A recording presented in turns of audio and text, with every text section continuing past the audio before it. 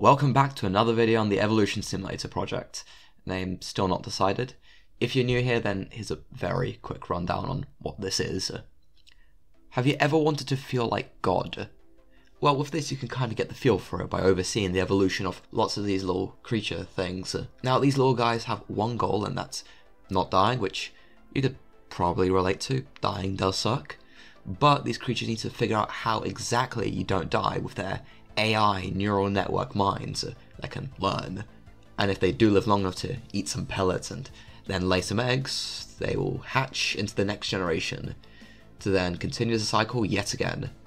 And this goes on forever and ever till time itself has no meaning. Or you close the program. Okay, caught up? Let's go on with this. Right now the creatures have a slight problem. They're not that smart. They use an algorithm called Need to Learn, which, compared to nearly every other kind of algorithm, is not that good. So I'm going to hold a competition, a fight to the death between two groups. A group of creatures that will be using the Neat algorithm to learn, and another group that uses another, much more powerful algorithm. And these two groups will be put in the same simulation, and whichever one outcompetes the other and is the last one standing will be declared the winner.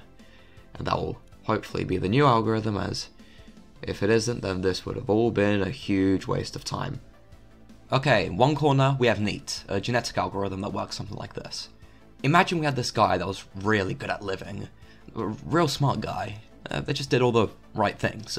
He now has a child, or well, children that are all exact copies of him, except we shake them vigorously until they have severe brain damage. Now that their brains have been mixed up a little, there is probably at least one child that was mixed up in such a way that they're now smarter than their father. Now, that's a slight oversimplification of how it works, but the general idea is that Neat works by taking a pre-existing neural network and just randomly changing it. And if this new network is better and makes the creature smarter, then that creature will get more food, have more children, and then eventually every creature will have that kind of network because it just outcompetes all of them. But this algorithm, like everything I've done so far, has issues. If you shake a baby, you're probably not going to get the next Einstein. Either you get nothing but a shaken up baby, which is preferable to the other outcome being the next Stephen Hawking, but if he wasn't smart. The whole algorithm relies on just randomly changing things, so the only reason it even works at all is because it's done by simulating a lot, and I mean a lot of neural networks, so that the odds of Neat working and making a better neural network aren't just zero. And can you even call that learning? If a creature ends up in some death zone that kills you, and somehow it makes it out alive, it's not going to just start avoiding it, as it can't learn from what happens. For it to avoid them, it has to hope that its brain mutated in the right way before it has even seen one. So I introduced a competitor, the policy gradient algorithm. Now, this algorithm is very different compared to Neat, as Neat is a genetic algorithm, but the policy gradient algorithm is a reinforcement learning algorithm. So, unlike Neat being all trial and mostly error, it works by doing things and actually learning from them, which is a bit more complicated. Let's imagine we have this creature called Bob. Yeah, that's original. And I want him to learn how to survive using policy gradients. Step 1, we put all Bobby in a simulated world. Well, the step before that is you need to give it a randomized neural network, but that's not important. Then, afterwards, you just let him free in the world. And in this example, if he touches a food pellet, he gets a positive reward, and if he touches that red blob thing, he gets a negative one because it makes him die or something like that. But right now, this won't work because even if he touches a food pellet for that sweet, sweet positive reward, all Bob will know is that the thing he did was good, so he'll just keep doing that exact thing, and his brain won't change. And if he gets a negative one, he will know that he did a bad thing, but he won't know how to improve, as all he knows is to, instead of doing the one thing he just did, he should instead try doing one of the near infinite other things he could do. He needs some constructive criticism. So you introduce a bit of randomness, turn that sober driver into a drunk one that's not too scared to find a few shortcuts. Now, when he does something and gets a reward, he knows 3 things. What he did, what he would have done without that randomness, and the reward. If that reward is positive, then his brain will use the power of backpropagation to update his entire brain, not just a single connection like Neat, A positive reward means that the thing he just did because of his randomness was good, and his brain should update that in the same situation, he'll do that again and not what he was supposed to do. But if the thing he did was negative, then instead that random action he did was bad, and his brain should update that it will try and do the opposite of that action in the same situation. So let's code that. Should be simple, right? Why did I ever think of making this video? You know, I could just be spending my time just doing nothing and just lazing about. You want to know something about me? I have no clue what I'm doing. Like, look at this. What were they smoking when they came up with this formula? You know you're too far gone when even the subscript have a subscript, and the letters are starting to wear little tinfoil hats, because even they know this is insane. Well, this is even the formula for policy gradients, but PPO, which is a modified version that requires more effort to implement, and even requires multiple neural networks, so that can be done for another video. It is a policy gradient one if you're wondering.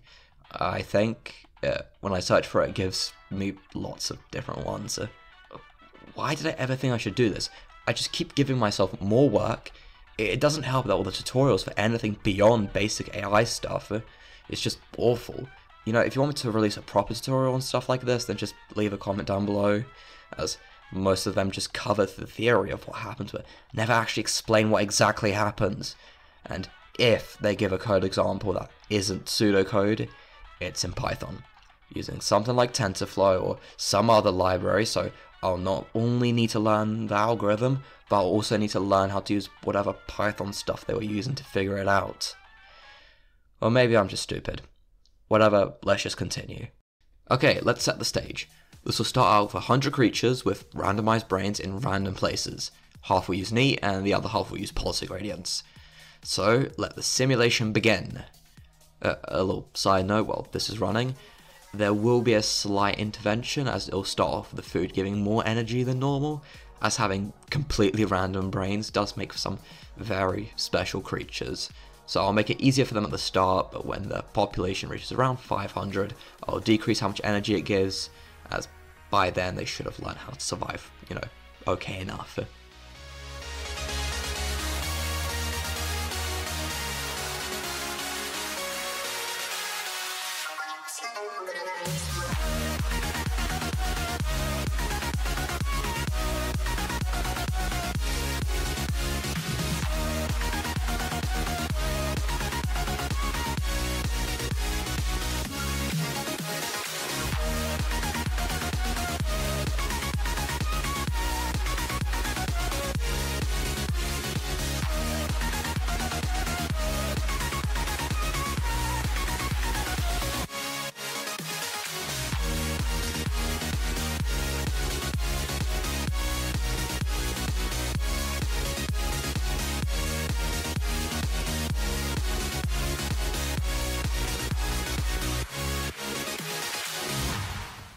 Oh. What if I run it again? Oh. Okay. I need to explain one thing. With reinforcement learning, you have these things called hyperparameters, and they're just some magic numbers you choose that mean different things. Like, for example, how long a neural network remembers stuff, the rewards different things give, how much it learns from things, that sort of stuff. And this stuff needs to be decided beforehand, as you kind of need them for these things to work. And the values I chose for my hyperparameters were, well, I just made them up on the spot based on completely nothing. Yeah.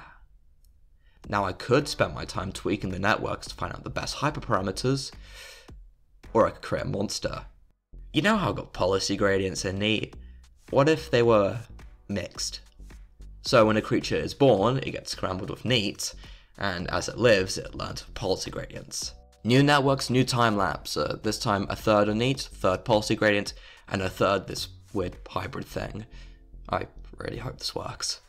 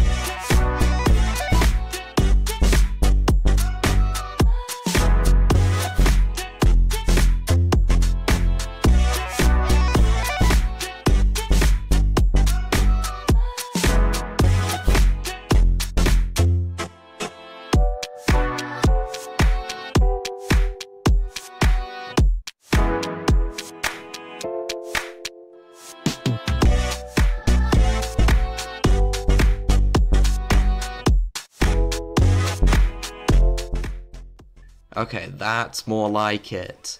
You know what, let's run it 9 more times and tally up a score. Okay, I know this looks bad, but it isn't as bad as you might think. For the keen-eyed here who have a basic understanding of how to count, 2 plus 3 plus 2 is in fact not 10. So here are the population graphs for every run, and a couple actually resulted in total extinction from not being able to adapt to the energy drop after they reach 500. Well, except this one. These guys didn't even reach anywhere near 500. It was over before it even started. I didn't count these ones in the total, but if you look at them, the times that there was a total extinction was also the time where the hybrid networks died off really early due to bad luck, and it always ended on either a neat network or a policy gradient network dying, and never a hybrid one. And they only really won in the final count by just 1 point. So you know what? I'm just going to count that as a win. Now, I'm going to keep filling with this to find the best hyperparameters, like I said earlier, probably from them evolving the best ones because I'm lazy and hate testing, but now I can finally move on from this. Now, the next major thing to do, evolving bodies. They'll look the same and only really change slightly, and I want them to evolve stuff like limbs that move and bodies that are weird and different. I've been saying this since the first video on this. If I get this to work, then I could probably get plant evolution working, and hopefully later on I can get predation to not be bad and actually work good. Though before I do that, I'm going to need to first optimize the simulation a bit, as even though it's a lean, mean simulating machine, it still wouldn't hurt to clean it up a bit, as doing evolving bodies will require a complete physics engine overhaul, as it is just awful. It's the simplest, dumbest thing ever. And getting the evolving bodies done will take a while, as I don't really know where to start. Like, I have a few ideas, but nothing really past that. Though, hopefully I can make it through though.